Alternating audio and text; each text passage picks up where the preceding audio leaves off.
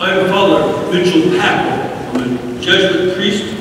I live in Birmingham, Alabama, and work at the Catholic Television Network, Word Television, and I'm glad to be able to be here today. This feast of the Immaculate Conception is sometimes confused. Some people, especially when we have the reading about the conception of Jesus Christ. And it's not about the conception of Christ. It's about the Blessed Virgin Mary being conceived without sin. And this was something that was very much held in the early church. Understand that there are a lot of folks of Lebanese background. Anybody here from a Lebanese family? I've heard there a lot here. And it was some of the saints who spoke Syriac, which is still the language used in Lebanon at Mass. And St. Ephraim, St. Isaac, Stella, and others, who already had just assumed that this was true. Mary's without sin. And the same was taught by St. Proclus in Constantinople, St. Augustine in North Africa. But it was never defined by the church, and a certain question came up about it. St. Bernard of Clairvaux was asked a question, and he gave an answer that no, that Mary was not conceived without original sin. He was why. Especially for those of you who are students. One of the most important things about getting a good result and a good answer is that you ask a good question first. Dumb questions lead you to dumb answers. That is a basic principle. And when I was a professor and a high school teacher myself, I would answer the questions that my students asked, knowing that that was not what they meant. But it was a way to help them get to a point of what they really were trying to find out and learn to formulate good questions. Somebody had asked St. Bernard of Clairvaux, was the Virgin Mary immaculate before her conception? And he said, of course not. That was a dumb question. Why? Because she did not exist before her conception. The moment of conception is the most important moment of our lives. That is the point when you start to exist. And every one of us starts to exist at that moment. And so to say, well, was she immaculate before her conception? The question would be no. Because she did not yet exist. And he answered the question as posed. And St. Thomas picked up the question from him, Thomas Aquinas that is, and it passed on. And the Dominicans had that question too. But Blessed John Duns Scotus reposed the question. Was Mary immaculate at the moment of her conception? And when you rephrase the question, because she does exist, I said yes. And some of what we see here in the gospel helps us to understand why he answered that. The angel, not just somebody who's trying to schmooze Our Lady. Angels tell or say what they're told to do. And he says, hail, full of grace. In Greek, a more literal translation is, hail, one who has been graced. That this is this grace that exists within her. before he shows up. And then he says, the Lord is with you. And then in the next section of the gospel, we see something when she goes to Elizabeth. It mentions Elizabeth here. And mentions how Elizabeth is already with child in her old age. And she's past the time of giving birth. Clearly something miraculous. So she goes to Elizabeth. And when Elizabeth sees her, the Holy Spirit comes upon Elizabeth and the Son inside her womb. He's jumping up and down. The word that they use, cortice, means that he was jumping like a lamb. I don't know if you ever see lambs. When they get excited, all four legs come off the ground. That's what he's doing inside them. And at the church, all the visitation in Israel at Thanksgiving, you see the picture of Elizabeth who's bent over. As the kid is jumping up and down so much, she's an old lady.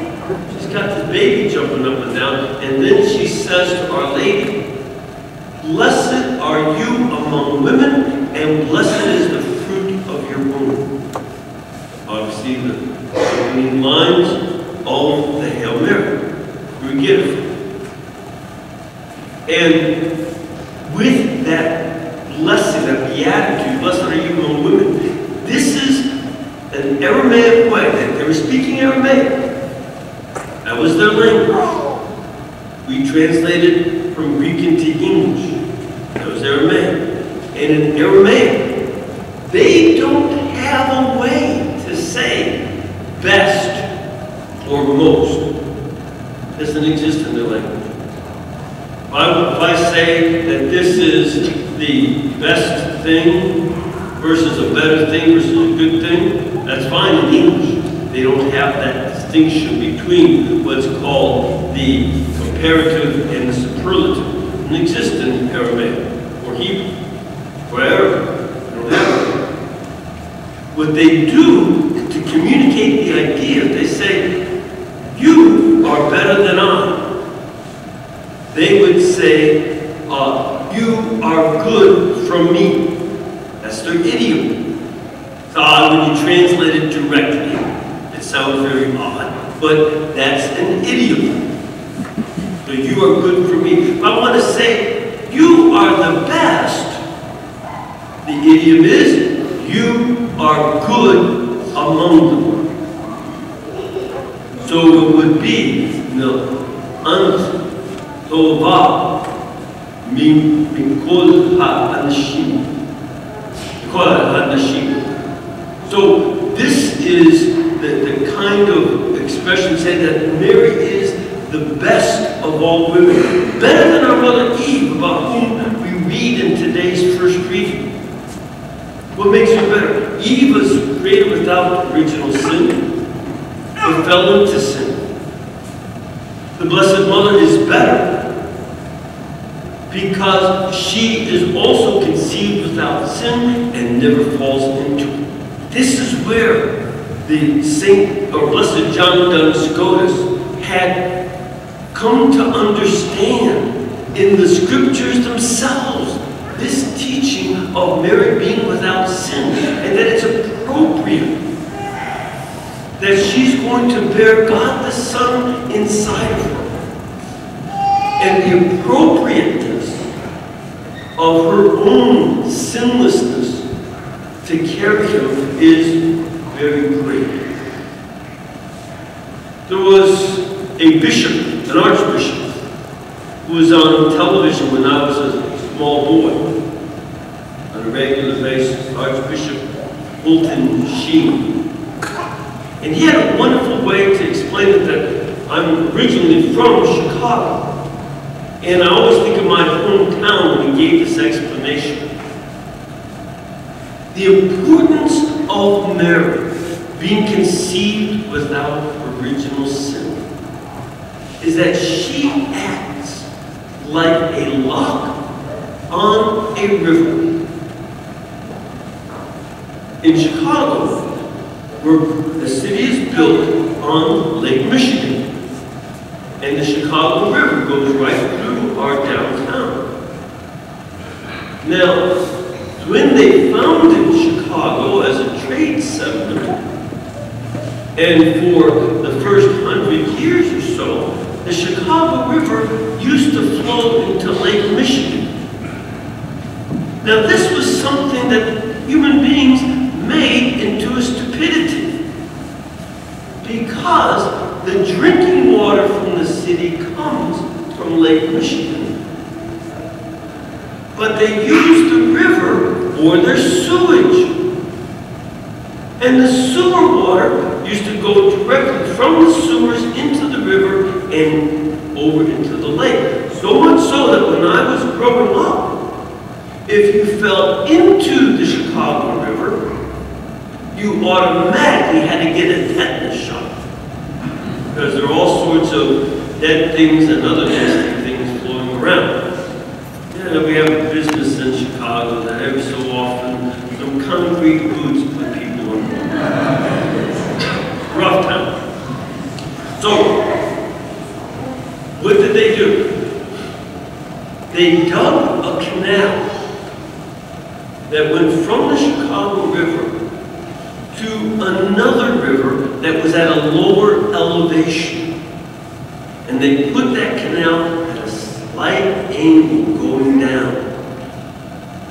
And when they were ready to finish up the job, the last area of dirt to deal with was right at where the river was and the empty canal.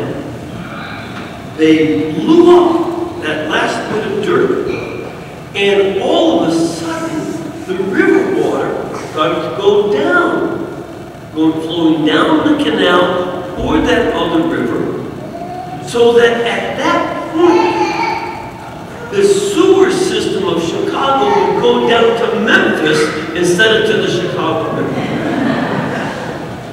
As I told you, but not a nice city. Pretty town, not nice people. So you've got, that's how they took care of that. But then, to make sure that the river did not flow back into the lake, they put a lock with gates. There's 2 sets of gates.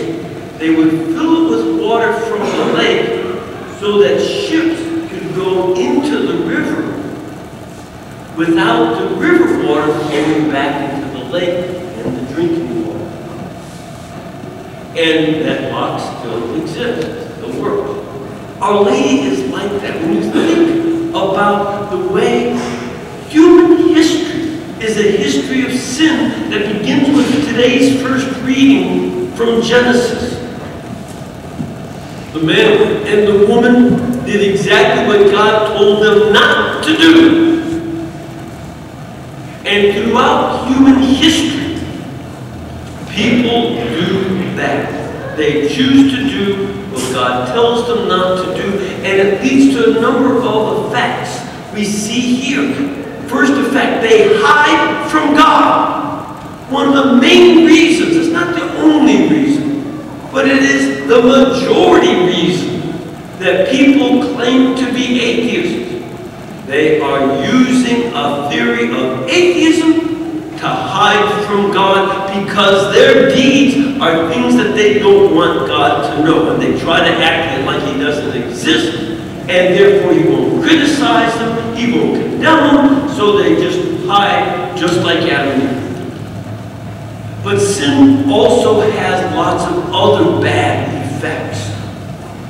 And again, we see through history and in our own times how sins like drunkenness and drug use lead to other sins of violence and carelessness. Drunk people sometimes drive and kill other people. People who get high on drugs will kill to get drug money. Then they steal. This is where one sin leads to another.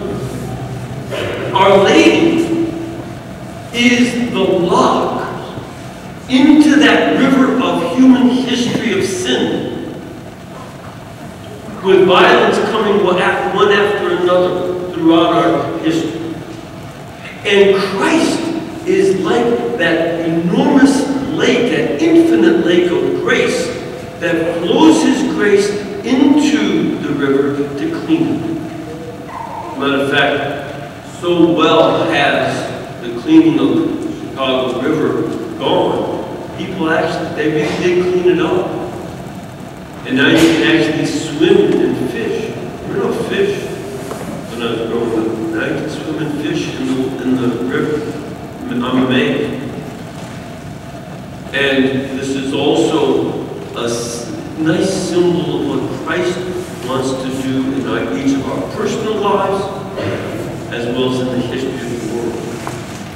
And Our Lady has this key role as that lock that lets in the grace without letting our sinfulness miss Christ. And this is part of what we celebrate with this grace.